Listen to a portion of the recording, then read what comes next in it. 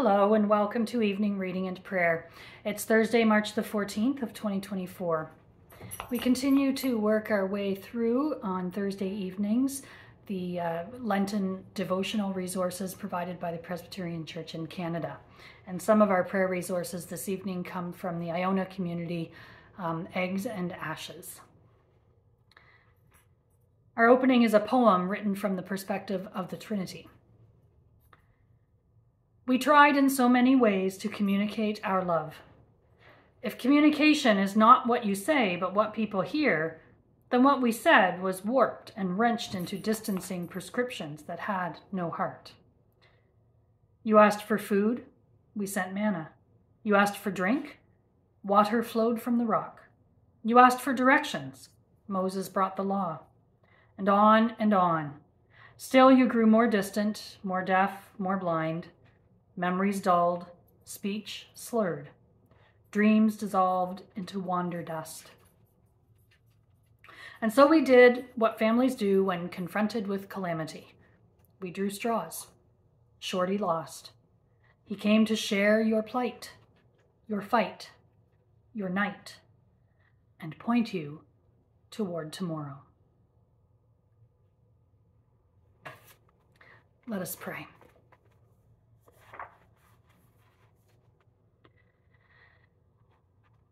Gracious and patient God, we hope, there are times when you must feel that we were sent to try you with our prejudice, our apathy, our intransigence, and our refusal to receive the grace that we are made whole by the cross of our Lord.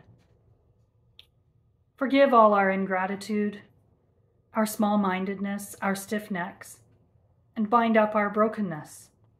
We are without excuse, but bold to ask pardon from our Lord who lived his life and died his death and gave his flesh and blood for the forgiveness of our sins. Let us share silence and consider where we have gone wrong.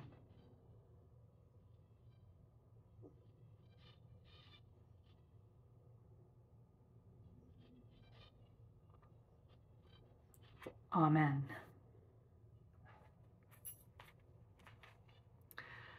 Our first scripture reading this evening is Psalm 34, verses 11 to 22.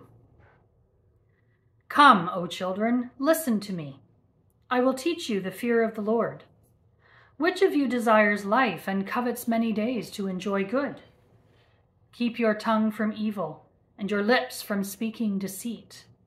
Depart from evil and do good. Seek peace and pursue it. The eyes of the Lord are on the righteous, and his ears are open to their cry. The face of the Lord is against evildoers, to cut off the remembrance of them from the earth. When the righteous cry for help, the Lord hears and rescues them from all their troubles.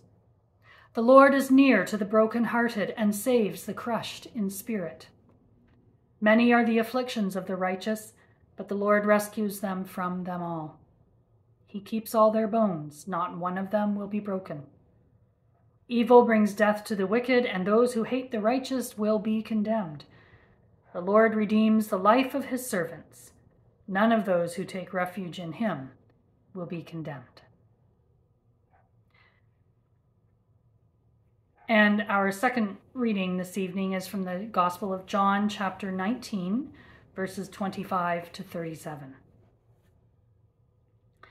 Meanwhile, standing near the cross of Jesus were his mother and his mother's sister, Mary, the wife of Clopas, and Mary Magdalene.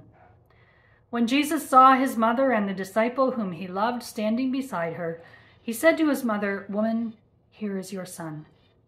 Then he said to the disciple, "Here is your mother." And from that hour, the disciple took her into his own home. After this, when Jesus knew that all was now finished, he said, in order to fulfill the scripture, "I am thirsty." A jar full of sour wine was standing there, so they put a sponge full of the wine on a branch of hyssop and held it to his mouth. When Jesus had received the wine, he said, "It is finished." Then he bowed his head and gave up his spirit. Since it was the day of preparation, the Jews did not want the bodies left on the cross during the Sabbath, especially because that Sabbath was a day of great solemnity. So they asked Pilate to have the legs of the crucified men broken and the bodies removed. Then the soldiers came and broke the legs of the first and of the other who had been crucified with him. But when they came to Jesus and saw that he was already dead, they did not break his legs. Instead, one of the soldiers pierced his side with a spear, and at once blood and water came out. He who saw this has testified so that you also may believe. His testimony is true, and he knows that he tells the truth, so that you also may continue to believe. These things occurred so that the scripture might be fulfilled. None of his bones shall be broken.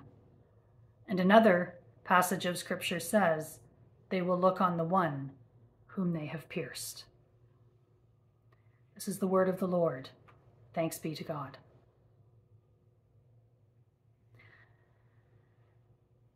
For those of us with a more controlling nature, this is perhaps the most difficult limit of being human, having needs. In God choosing to become a person, living, walking, breathing among us, God chose to have needs.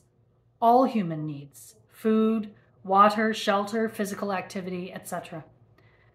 It is a humbling and radical act that God made this choice.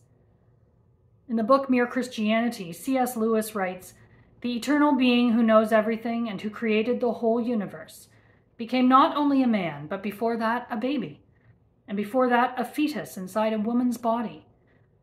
If you want to get the hang of it, think how you would like to become a slug or a crab." In one of Jesus' final statements on earth, he said simply, "I thirst," or in other translations, "I am thirsty." This points to the full humanity of Jesus, the suffering that God underwent in human form.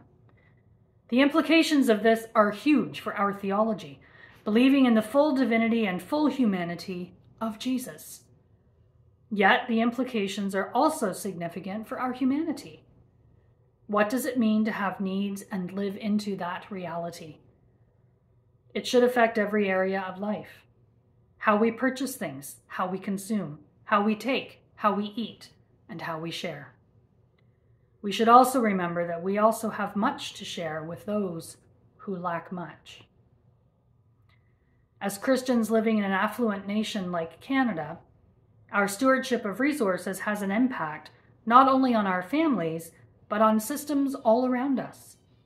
Food and water, especially drinkable water, are finite resources globally. Energy is not only finite, but has implications for climate change.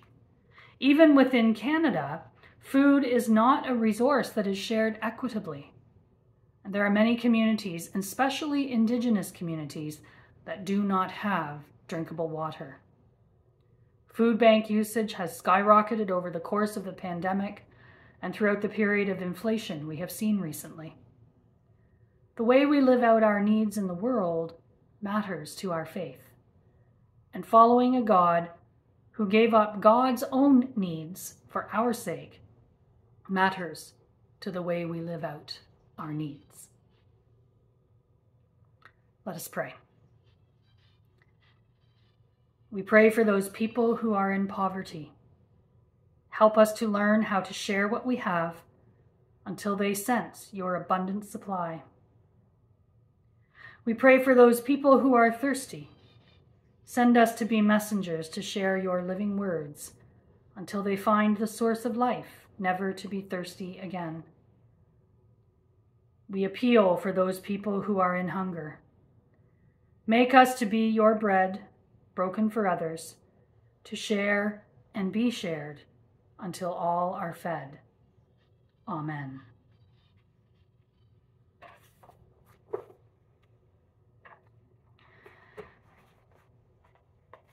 Our blessing this evening is actually the words of a hymn that I would like to share with you. And so we close with this. Gladly we pray, gladly we praise, gladly to God our longings raise. Sure of God's love, needing God's grace, meeting God face to face. Prayer is a gate, on it we swing, sometimes our thoughts just wandering. But when we need heart for the road, prayer opens wide to God. Hear then our praise, heed then our prayer. Lord of the here and everywhere, we put our lives where they belong. You are our hope and song. God be with you this night and always. Amen. Good night.